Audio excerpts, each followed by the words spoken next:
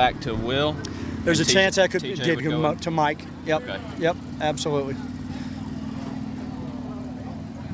What has TJ done well to deserve more playing time? TJ Holland. He played, he played Sam the last game, did a good job, did his job, played hard, had some good run fits for us, he's an experienced guy, he's played, so we're excited to see him.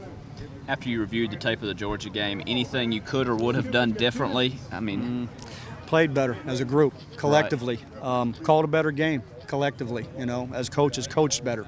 So, we'll go back to work, fix the things that we didn't do well, and try to get better every week. How difficult is it to do what you want to do if there's no pressure, if the quarterback has so much time? Well, all of that works together. We're a rush and cover group. Right. We're never going to say it's one part or the other part. If we cover better, the rush buys time for the rush. If we rush better, it helps the coverage. So it's always going to be a collective for us. It's going to be rush and cover every single time. We've got to be better at both.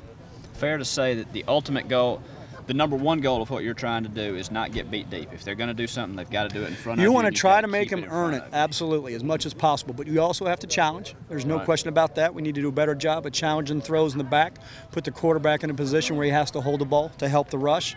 Also, with the rush, they got to get a little bit faster, get to a move quicker to help the coverage. So like I said, it's always going to work together.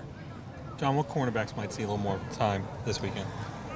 We got some injury guys. You got to see where they're at. And so, I can have a better feel for it later in the week, probably. Fenton, have you liked what you've seen from Fenton? You put him in there a couple of times. Oh, yeah, he's done a nice job. He's very good player, going to be really a good player, we think. Got good athletic ability. He's done his job. I think you talked Saturday night about wanting to go back and look at preparation. Have you guys done anything differently this week in that? We've looked at it. We've looked at how we're repping things. We've changed that a little bit, but not a whole lot. We felt good about how we prepared. Like I said, after the game, I thought we had a good week. And I felt our preparation was good. It was not our night, obviously. And so it was one of those situations. Thank you, Jon. All right, men.